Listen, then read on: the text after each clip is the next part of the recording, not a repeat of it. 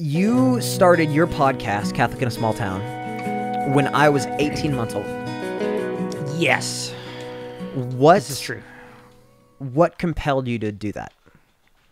Okay, so a couple of things. One, I found podcasts interesting, unlike this hole that I've fallen down in. Uh-huh. Okay, hold on. Double tap A. Tap A. There you Bam! Now, am I flying? Am I going up? Okay. Yeah, so I found podcasts interesting. They had just hit, what was this year? This is 2023.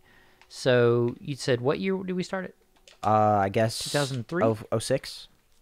I was 06, yes. Old. All right, so podcast had become a thing like 2 years prior to that. Somebody will correct me and say, actually, there were 3 people that had podcasts 5 years before that, but nobody knew about them. People found out about them like a year and a half, 2 years before that, maybe 3. And they became a thing like that. I remember driving through Swainsboro listening to an NPR story about podcasts. And so I did a quick search. I became a Mac user in 2003. And right around that time, it was within like a week of that, there was a podcast button, or iTunes maybe, something was added to the iOS. And so, or rather, iTunes was already there, but the podcast tab or something was added in iTunes. I was like, oh, okay, I can actually get this without having to go online and know what the heck an RSS feed was. So I started listening to them, and the first thing I looked for was Catholic. After I typed in boobs, I typed in Catholic. I realized this is an audio thing, so nobody cares. But the second thing was Catholic, and there's a couple of Catholic podcasters that I started listening to, and they were immediately relatable, mostly funny, and or like charming, not just deadbeat. Yeah.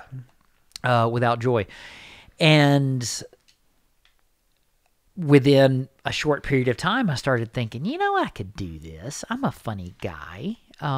But I don't want to do it by myself. And so I approached this pretty woman that lived in the home with me, Catherine, about it. And she was like, well, I don't know about that. And we both grew up Protestant. And when you grow up Protestant, you grow up hearing all the time that you are supposed to spread the gospel, right? Like you hear the term evangelical, Protestant evangelicals. That's what evangelical literally means, is you are spreading the gospel. So if you aren't doing that, you kind of have this like Protestant guilt in the back of your mind that you're not doing enough to tell people about Jesus.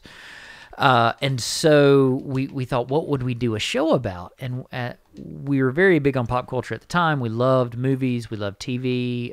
Not so much music, but we loved visual stuff like that.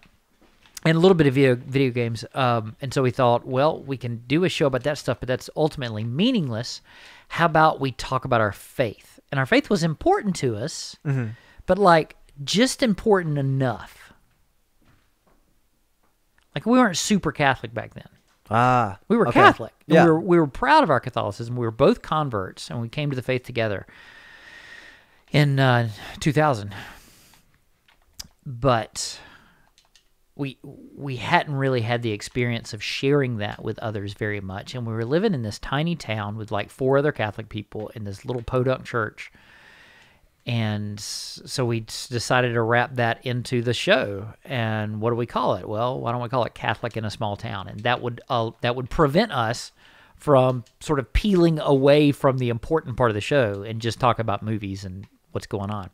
And so that's sort of why we started in a nutshell. One, the infrastructure became available to everyone, and 2, the opportunity costs to get into it were very low, and 3, we wanted to talk about our faith more, and we did, and it's been great.